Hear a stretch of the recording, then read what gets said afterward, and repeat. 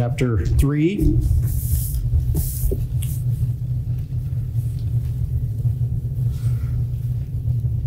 As I think everyone knows, we've been looking at the Bible dispensationally, trying to get a grasp of how a dispensational understanding of God's unfolding revelation and his plans for these different time eras and the people in them helps you understand what's happening in your Bible when you read it. I believe that there is no doctrine for understanding the Bible more important than understanding dispensations. Now, it's not alone in that. Understanding preservation and inspiration and those things, obviously without those, you don't have a Bible, right? So there are other doctrines that matter. Understanding that we have to compare Scripture with Scripture, that we have to get context right, but that's part of the context, is understanding the dispensations and what's happening in them. Now, we saw in the beginning of Acts here in chapters 1 and 2, we saw that the Lord gave the Great Commission to the church, or the disciples he had gathered, and told them to wait in Jerusalem until they were endued with power from on high, and that power would be so they could be witnesses of him, starting in Jerusalem and Judea, right? But it was going to extend to the uttermost parts of the earth. It certainly began where Israel was. And then it says he was teaching them things about the kingdom of God, which has to do with truly saved people.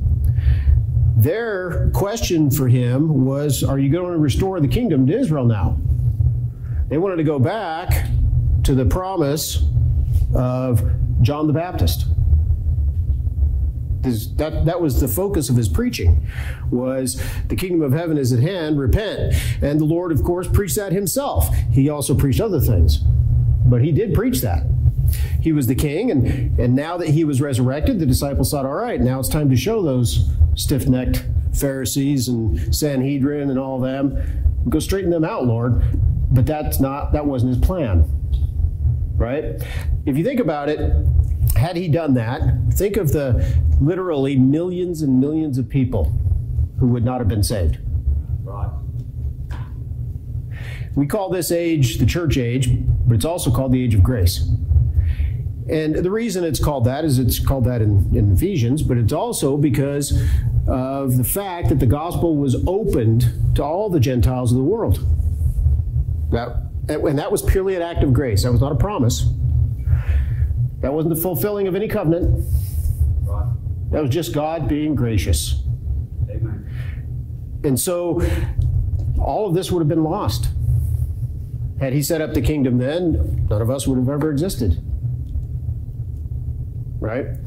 Instead, we get to go to heaven and live with God for eternity. Amen. And so it wasn't his plan at that time, but that's how they were thinking. They weren't thinking about a church pulled out of Israel and mixed with Gentiles and Samaritans, right? They were not thinking about that. Now, I think they should have been, because if you read the Gospel of John, it's clear Jesus was reaching out to everybody. Okay? And I'm sure he was teaching them that to some degree, but like a lot of things, it wasn't getting through. You remember when he told them he was going to have to die and rise again, and they just wouldn't accept it? They wouldn't believe it? They fought with him about it? And even after he died, they didn't expect him to rise again? Things were hard to get through to people who don't want to hear it. And it's pretty clear they really didn't understand what was happening. But they were obedient. He told them to wait in Jerusalem, and they did for the baptism of the Holy Spirit. And the Holy Spirit came and formed that first church out of the people that were waiting there. There were 120 in the upper room, and he melded them into the first church and filled all of them with power, not just the apostles. All of those people that were there, because they went out and spoke in tongues. And we see that some of them, like Stephen, for instance, who wasn't one of the apostles, he does miracles, right? And what was that all about? Well, we talked about this. Israel had been promised miracles, signs, okay, to verify that the message was from Jehovah. And we saw in the first two chapters, this is all Israel. There's not a single mention of any Gentiles. He's preaching to Jews. It's only Jews that get saved. And so this first day when, was it 3,000? About 3,000, verse 41, were added to them. Those are all Jews who got saved. Okay, these are the people that Hebrews is written to. All right? And so then we get into chapter 3. Now, Peter and John went up together into the temple at the hour of prayer, being the 9th hour. Notice they're still going to the temple. Now, there's no record that they gave any sacrifice or anything like that. But they went to the temple to pray in accordance with the Jewish prayer schedules. And a certain man, lame from his mother's womb, was carried, whom they laid daily at the gate of the temple, which is called Beautiful, to ask alms of them that entered into the temple. Now, what happened when Christ was crucified? What happened inside the temple? The veil got torn in two. So is there any point in going to that building ever again? Until the Lord reestablishes a new temple, which he will in the kingdom, until that happens, is there any point in going to that building? It's done. The way is open. Okay? But like all things, they didn't understand these things, and it took time, and it took experience, it took revelation before they could really grasp what God was doing. So they're going to the temple, and they see this man who has been lame from his mother's womb. So what does he do? He lays at the gate of the temple and he begs. There's nothing wrong with that. I'm not trying to be mean or put him down at all. He was lame. And it was the responsibility under the law of healthy Israelites to support and keep safe and healthy and fed and clothed those Israelites who were not. Okay, so this is perfectly legitimate. And in verse 3 it says, who seeing Peter and John about to go to the temple, asked an alms. So he wanted some money. Peter, fastening his eyes upon him with John, said, look on us. And he gave heed unto them, expecting to receive something of them. Then Peter said, silver and gold have I none, but such as I have give I thee. In the name of Jesus Christ of Nazareth, rise up and walk. And he took him by the right hand and lifted him up. And immediately his feet and ankle bones received strength. And he, leaping up, stood and walked and entered with them into the temple, walking and leaping and praising God. Now that's a notable miracle, which we're going to hear them say specifically in a few moments. Okay? They healed a man who had been lame from his mother's womb. We'll find out that he's about 40 years old a little bit later in the passage. Been lame since birth. It's like the blind Bartimaeus, right? Who had been blind from his mother's womb. And the Lord gave him sight. And remember the Pharisees questioning him? Well, how did he do it? Well, I've told you. I mean, he says, what, are you gonna go follow him too? And they get mad at him and they tell him he doesn't know anything. And he goes, well, one thing I know, whereas I was blind, now I see. That man was not backing down. Those Pharisees put a lot of pressure on him. They threw him out of the synagogue. Yeah. That doesn't mean out of the building for the moment. It means he was banished from the place where his family and friends went to worship, and was told by the people he'd spent his whole life with that he was now outside of God. That's what happened to him, because he would just not be anything but honest about what Christ had done for him. Then guess who came and found him? It's one of the very few passages in the Bible where we find Christ going and hunting someone down. But Christ came and found him and brought him to a saving knowledge of who had healed his eyes. Well, that's a notable miracle, much like this. Lazarus was a notable miracle, right? And what was the Sanhedrin's response to that?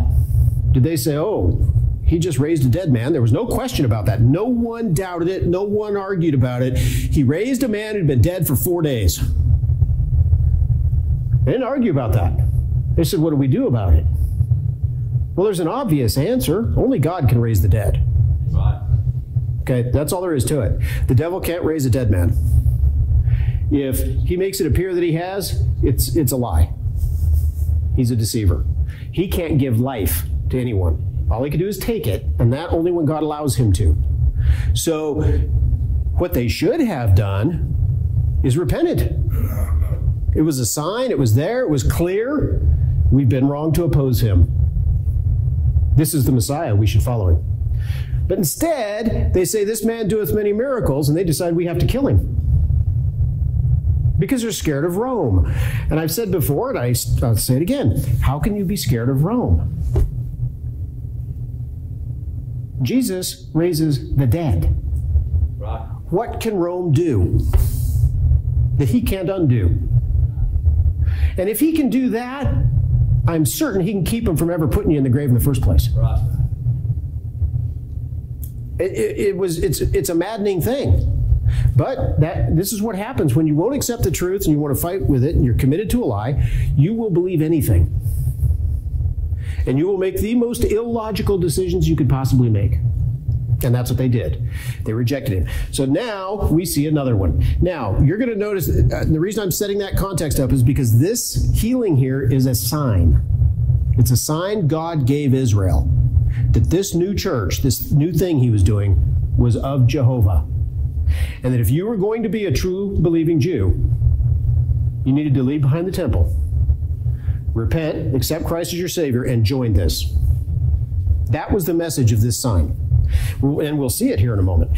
So first they do that. Now, I would say one other thing. I think all of us are familiar with the charismatic movement, right? Pentecostal Assemblies of God. And with people that we love and know are believers who have been tied up in that error. I have many in my own life, friends and family members. And I think others do too. And so when I criticize that false doctrine, because that's what it is, when I criticize that, I'm not trying to be mean to anybody. And there are a lot of truly saved people who've been charismatic, and I think they're sincere. But they believe false doctrine, and it leads to insane error and crazy behavior. Right. And so often when a charismatic preacher will cover this passage, they emphasize that this is what they want to do. Right? Right. Well, that's pulling it out of its context. The church hasn't even left Israel yet. There's not a single non-Jew in this church. They're at the temple. There's a man who's been laying there for 40 years who just got healed. This is a sign to Israel. But they want to produce those same kind of miracles now, here, on earth. Well, have they ever? I mean, did A. Anderson ever heal anybody? He did not. Who was that? I can't remember his name. It was a charismatic preacher who had cancer, who was praying about it, and then in Charisma magazine had a big article about how his wife sat bolt upright one night and told him, God just gave me a word of knowledge, you're healed. And then he died like 3 weeks later. And this was recent. This was in the last 5 years. And it might have been Harold Camping. Anyway, he was one of the big wigs among the charismatic movement. What's that? It might have been. No, that's not it, because I don't know that name. Anyway, and then you have Catherine Coleman and Amy Semple McPherson, and it's often women who lead these things. And I'm not saying that in a degrading way, but the fact is, the Bible's clear. They're not supposed to be filling those roles, but in the charismatic world, they do all the time. And so, error upon error upon error. And then they get to the point where they fake these things. Since they can't make it happen for real, they fake it to give faith to the people. That's how how it's described. It's bad stuff. But that's pulling this out of its context. This is not something that we can do. Peter was given specific power to do things like this. This is a sign of an apostle, on top of which it's the sign of God's message to Israel. And so this man's healed, and it says in verse 11, verse 9, and all the people saw him walking and praising God. Well, what people? Well, the people of Israel, right? The people that are in Jerusalem and around the temple. And they knew that it was he which sat for alms at the beautiful gate of the temple, and they were filled with wonder and amazement at that which had happened unto him. And as the lame man which was healed held Peter and John, all the people ran together unto them in the porch that is called Solomon's, greatly wondering. And so what does Peter do as a result of this? Well, he's going to preach a sermon. He's going to preach a salvation sermon. That's exactly what he does. And this is what the power of the Holy Ghost was given to them for. Jesus said, the Holy Ghost come upon you, you shall be filled with power, and ye shall be witnesses of me. That's the purpose of the power. We also have power from the Holy Ghost. Amen. We do not have the power to do signs. Those were done. Israel's time passed through the book of Acts. And then the sign gifts were put away, and that's covered in 1 Corinthians. But we do have power. And that power is simply to speak the truth. Okay? Plus, you have direct access to God at any time. You can bring any prayer to Him you want at any time. Now, you got to make sure you have a clean account with Him. So maybe you got to fix something between you and Him. But you can do that instantly. Is God slow to forgive? When you ask Him to forgive you, does He say, "Well, I don't know. I don't know. Maybe next week"? No, that's not how He is. He's instant and quick to forgive. You fix that problem, you can be in front of God at any moment, and He will listen to what you have to say. And He will answer real, honest prayers. And if you're praying for someone to be brought to a saving knowledge of Christ, He's going to do that. Now, whether they repent or not is on them. Right. But He will bring them to the place where they have an honest choice to make. And they know they do. He'll do that if you ask Him to. That's His will. God is not willing that any should perish, but that all should come to repentance. Right? If you ask anything according to His will, we know what we have asked, that we have what we have asked. Right? Well, that's according to His will. That prayer never goes wrong. So you have power. You do. But it's the power of faith.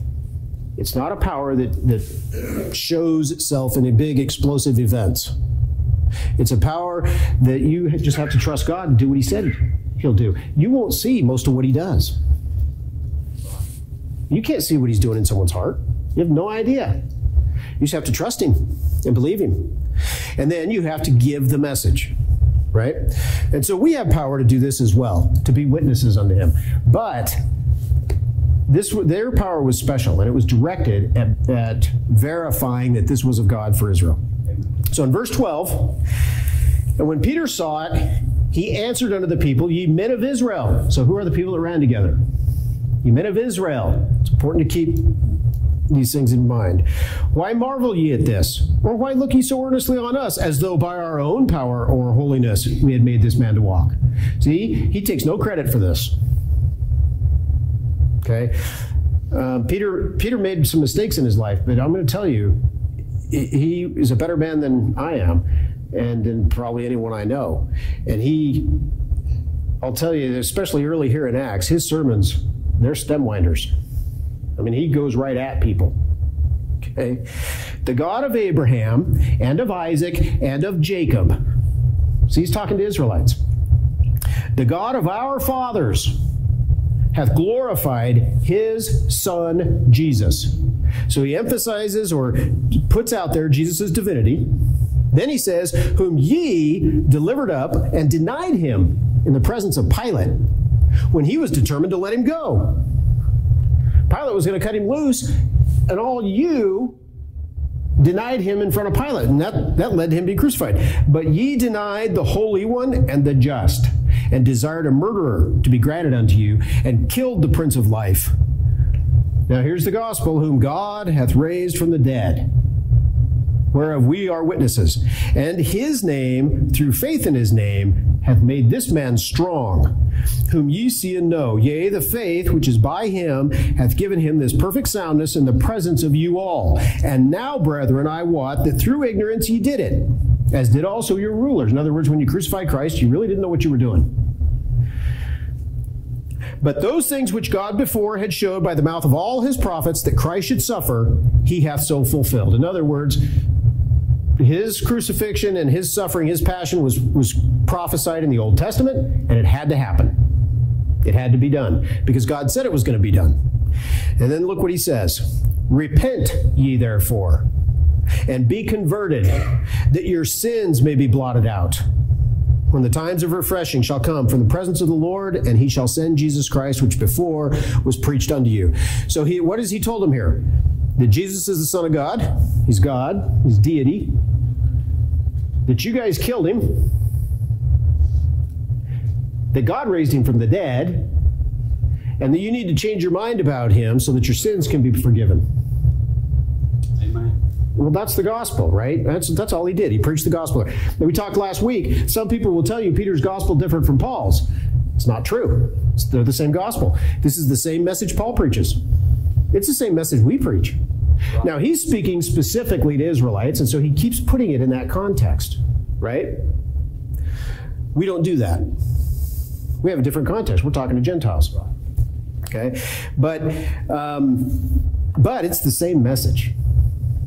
And then, at the end here, in verse 20, and he shall send Jesus Christ, which before was preached unto you, whom the heaven must receive until the times of restitution of all things, which God hath spoken by the mouth of all his holy prophets since the world began.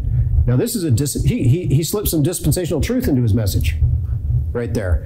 He said the Lord has to go back to heaven until the times of the restitution of all things. He's describing a dispensation.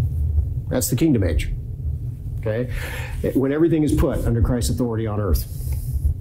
And so he says, and that event has been prophesied since the world began. He's talking there about Isaiah and Ezekiel and Jeremiah. There's all kinds of Old Testament passages about it, and he's referring to that. For Moses truly said unto the fathers, a prophet shall the Lord your God raise up unto you of your brethren like unto me. Him shall ye hear in all things whatsoever he shall say unto you. And it shall come to pass that every soul which will not hear that prophet shall be destroyed from among the people. Now he's quoting here out of Deuteronomy. Jesus is that prophet. There were other prophets like Moses in the Old Testament who filled that office. Okay? But Jesus is that prophet. He's the specific one that was being referred to in this prophecy. We know it from this. Okay? Yea, and all the prophets from Samuel and those that follow after, as many as have spoken, have likewise foretold of these days. Ye, we see who he's talking to, ye are the children of the prophets, and of the covenant which God made with our fathers, saying unto Abraham, and in thy seed shall all the kindreds of the earth be blessed. Unto you first God, having raised up his son Jesus, sent him to bless you in turning away every one of you from his iniquities. So he's telling the Jews here, change your mind about Jesus Christ, get saved, and if you do, in a previous sermon we saw, he said, save yourselves from this untoward generation, right? Get yourself out of Israel before the judgment falls. Separate yourself from rebellious Israel and into believing Israel. That's the way they saw it. Okay? Church is not Israel. But the early church, they were all believing Israelites. Okay?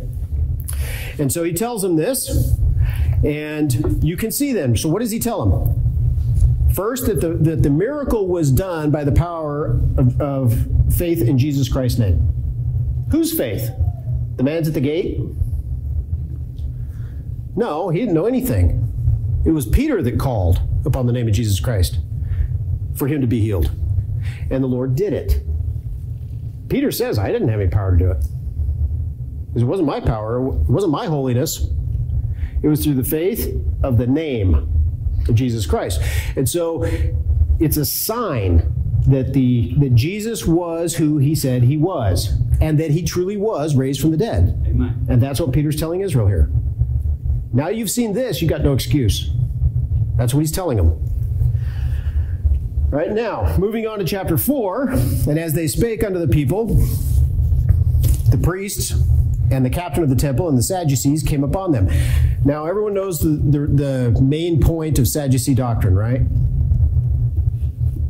They don't believe in anything supernatural. And as Pastor Starr used to say, I don't say it every time because it's funny, that's why they're sad, you see. Okay? They don't believe in anything supernatural. They didn't believe in miracles. They didn't believe in the Holy Spirit. They don't believe in resurrection or any of that. They're basically what today we would call liberals among Christianity. or Unitarians, People who just don't believe anything. United Methodists. Bunch of knuckleheads. But having said that, I was watching a video recently about that nonsense going on in Seattle, and one of the leaders in there is a Baptist preacher from some Baptist church within there. Probably ABA is my guess, or ABC. And of course, it's a woman. She said, what a wonderful thing I think she called it CHOP, or it's Chaz, whatever it is. She said, this is a beautiful thing where we can show the whole world how to live without police and live with love. Well, she's a moron. Okay. First off, we really have no business in that. Our business as churches and church leaders is to be reaching people with the gospel. Amen. That doesn't mean you can't defend your rights. I'm just telling you, our business is to be doing that, not to be getting on the camera and talking about the things that are going on in the world. But second, and more importantly, that nonsense up there is just riot and insurrection. That's all it is. It's not anything good for anybody, even the people carrying it out.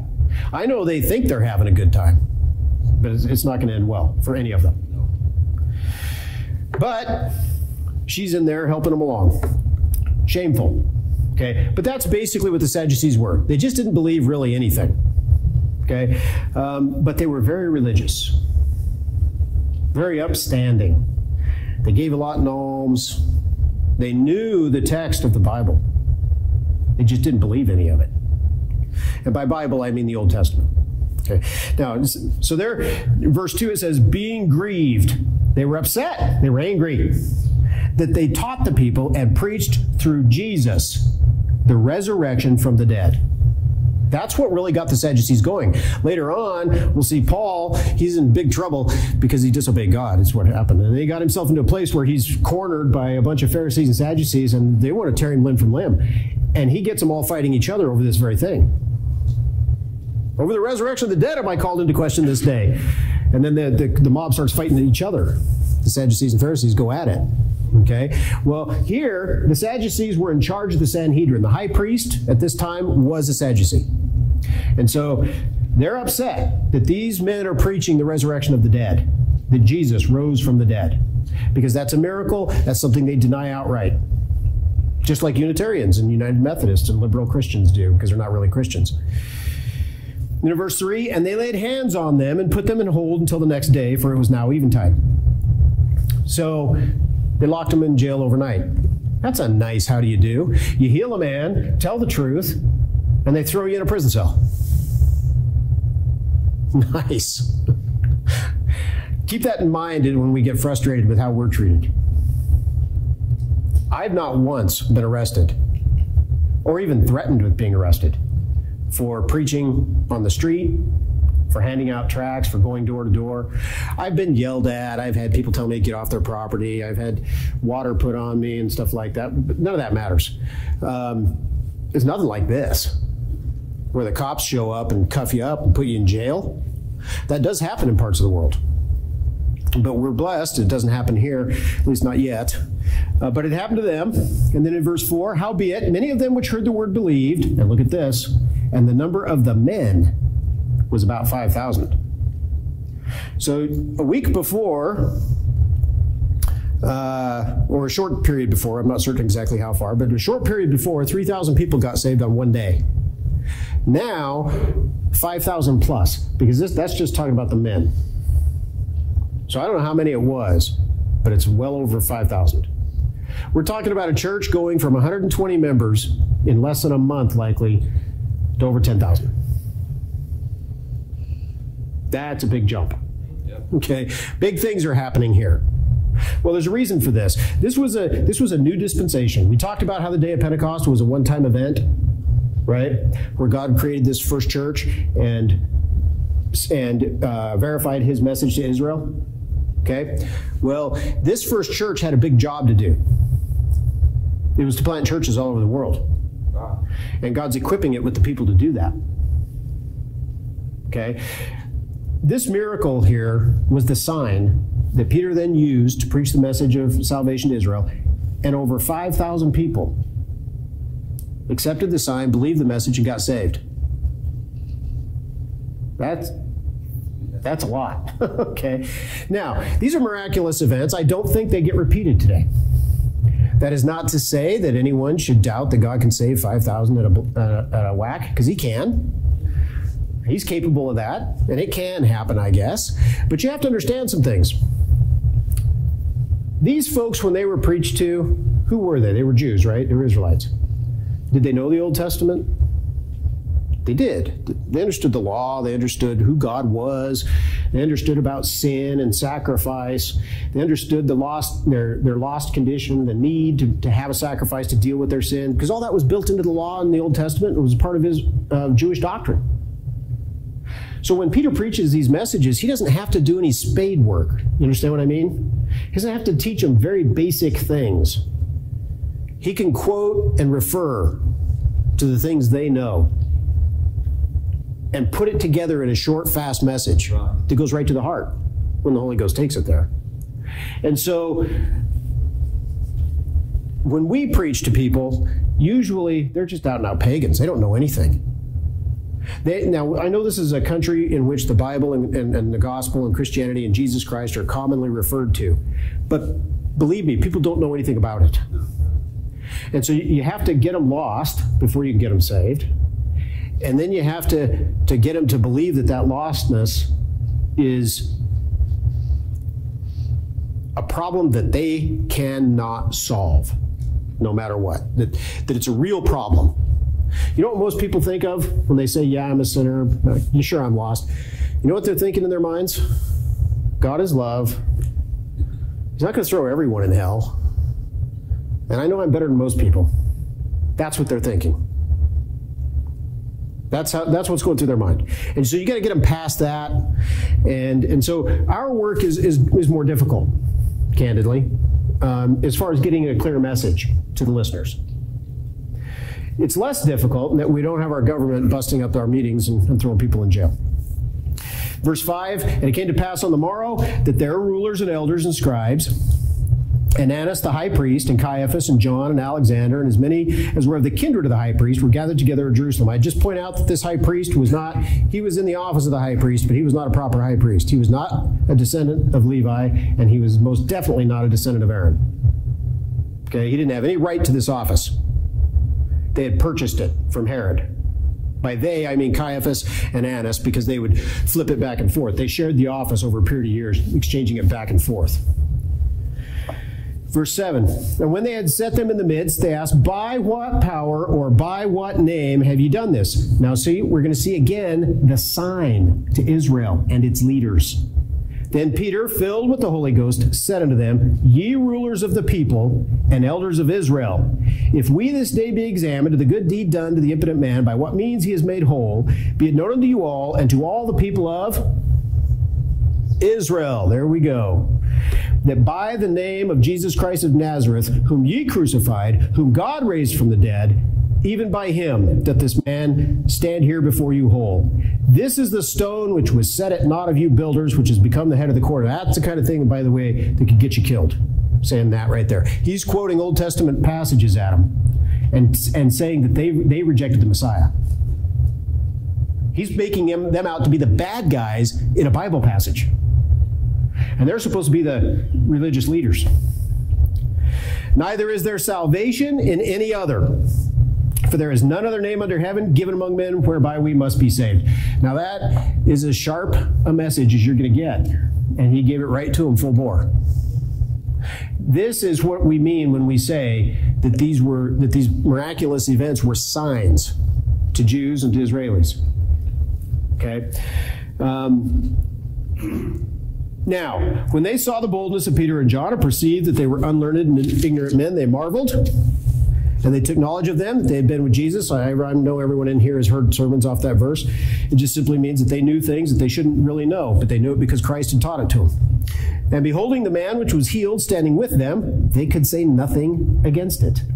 Because there he was, healed. Challenge any charismatic preacher to do that.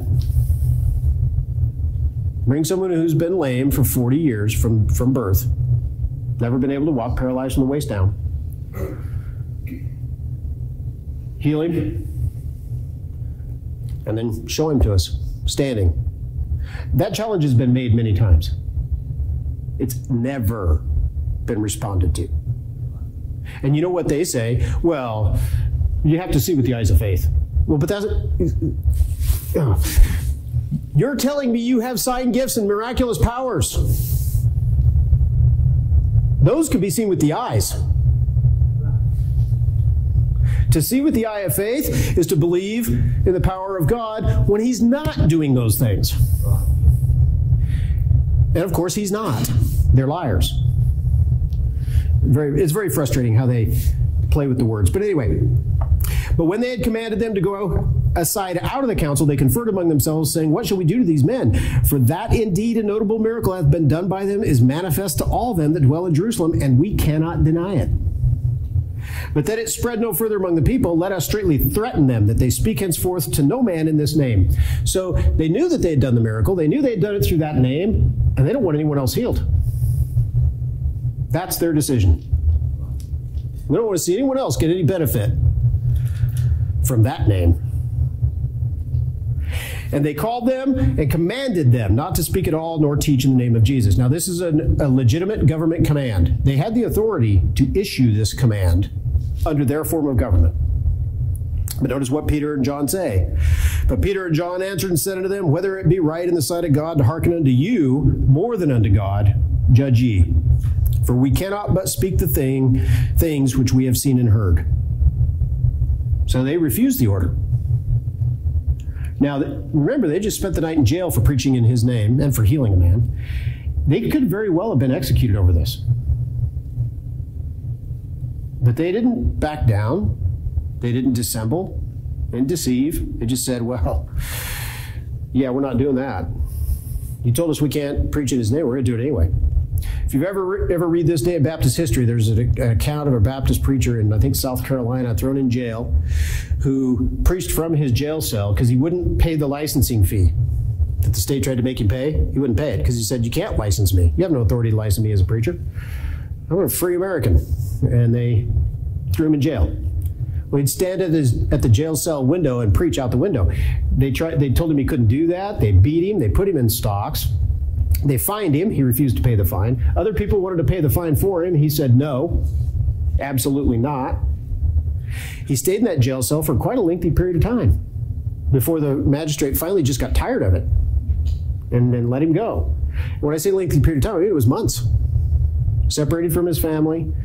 He would not give an inch. And he wouldn't stop preaching. They kept telling him he wasn't allowed to preach. And he kept saying, oh, well, I most certainly am. And so that's what Peter and John were like. They were told not to do something God had told them to do. Something that the Lord Jesus had specifically told them to do. And they said, I'm sorry, we're going to obey the Lord. They weren't obstreperous about it. They just refused. So when they had further threatened them, they let them go, finding nothing how they might punish them because of the people. For all men glorified God for that which was done. For the man was above 40 years old on whom this miracle of healing was showed. So I'm going to stop there.